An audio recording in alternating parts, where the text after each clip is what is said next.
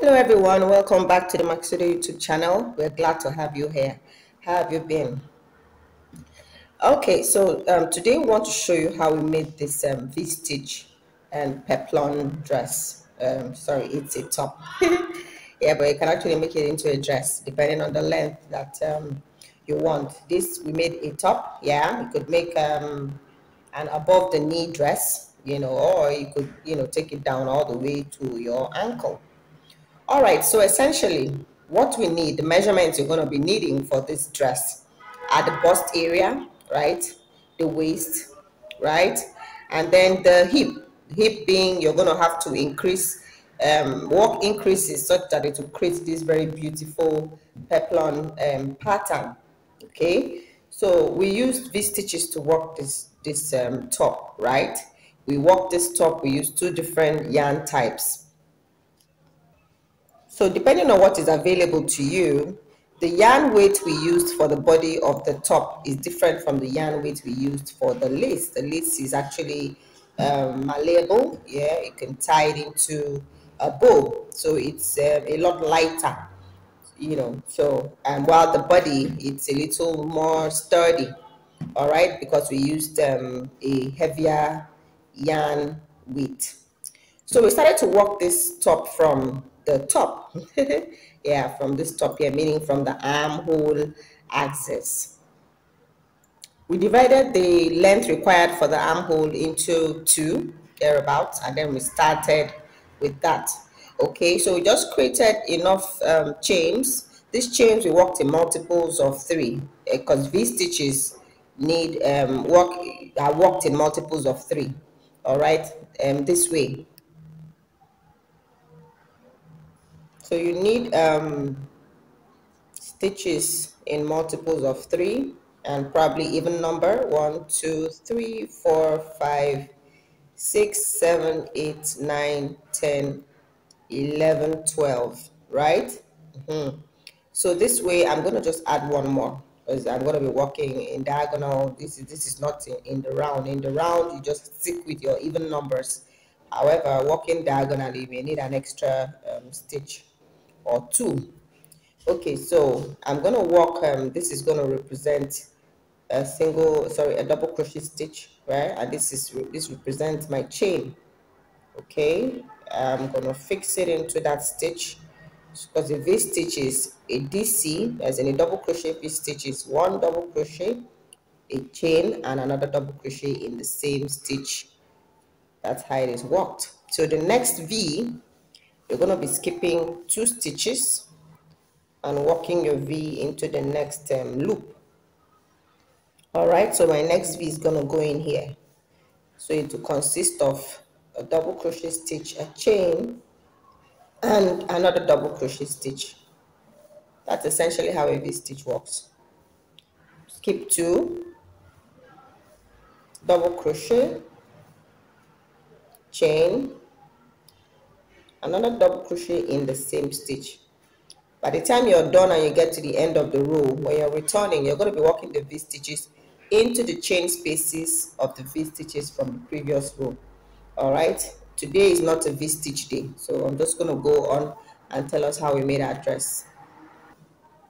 All right, so starting from there, of course, we realize that we have to make increases to accommodate the bust measurement. All right, so we worked it, even increases. Yeah, you notice here we had increases in every row at either side. We increased here and then here and then here and then here, then here, then here. We increased up until we got the required width for the bust, and then we maintained the same number of stitches all the way to the diaphragm. And then from the diaphragm area, we now had to decrease. So we lose like 6 stitches, meaning 2 V stitches would have to go at that point. And then when we get to the waist area, we now work multiple increases. Now for this peplum part of it, are you new to our channel? If you are, do subscribe. Yeah, and then let us know what you think about our video. We have numerous tutorial videos for you. We have numerous inspiration videos for you, where you're also welcome to let us know what video you would like to watch. All right, or what technique you would like to learn, what tip you would like to learn. and we'll put it into a video for you. We do not work the entire our entire project on the video. What we just do is we tell you how to work it, and then if you want further details, you reach out to us, and then we'll let you know how you can get those further details. So let's go on the peplum area. Now at this point we determine even areas, right? Let's say you have, I don't know, a total number of 100 V stitches around this body, right? So we're going to have to divide that into four, pick 4 points. So we picked 4 points, 2 in the front and then 2 at the back. And it is in these places that we created those increases. When you create steady increases in the same point around a project, this is what you achieve. You achieve this beautiful peplum look. All right, so we determine that space, and then we put in 2 V stitches, and then when we got back around, we put another 2 V stitches in between the 2 V stitches, and then when we got back around, 2 V stitches in between the 2 V stitches, like that, and then we got this really beautiful pattern, beautiful peplum. It creates a peplum design. Now, something else I'd like to mention is that over the weekend we celebrated our independence, our 62nd birthday, and I worked this top in the colors of our flag, green, white, and green. You know, so yeah, let me tell you how we now made this the lace or the bow. Yeah. Now, at the end of making the dress, we now created chain stitches. Remember that when we were working the body of the top, right? We divided the armhole part into 2. So that remaining part that wasn't taken care of, we now used chain stitches. So let's just say this part is supposed to take a total length of about 7, right? So we divided it into 2. We have 3.5 here and 3.5 here. Yeah, and I wanted this to drop off the shoulders a bit, so I added a little bit more inches, right, to the chains, and then worked single crochet stitches into those chains to create this white, call it would have been a sleeve, so it would have been this chain sleeve, right?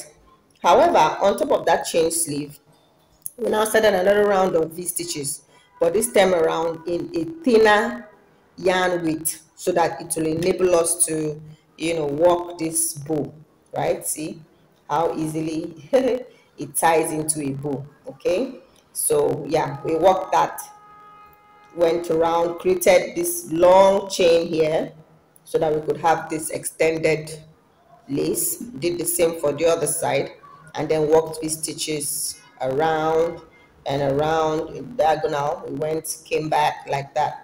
Now, something interesting we did, in order to leave the loose end, to the end of the lace really thin, right? For every row we skipped a V. So for this first row, after we worked the full V, when we came back around, we skipped this V and ended our stitch here. When we came back around, we skipped those 2, ended it here, came back around, ended it here, ended it there, like that. So we now have this step-like feel on the lace. It really created a very beautiful feel. When you create a bow, I will show you in the pictures. It's really, really nice. So let me know what you think about our V-stitch peplum top, and let us know what parts of the video were not very clear to you, and we would see what we can do about that. So do not forget to subscribe and turn on notifications so that you can be alerted when we have know how we made these videos. We plan to send in at least 10 of them before the year runs out, so keeping our fingers crossed as we do that. Thank you all for watching. Bye for now.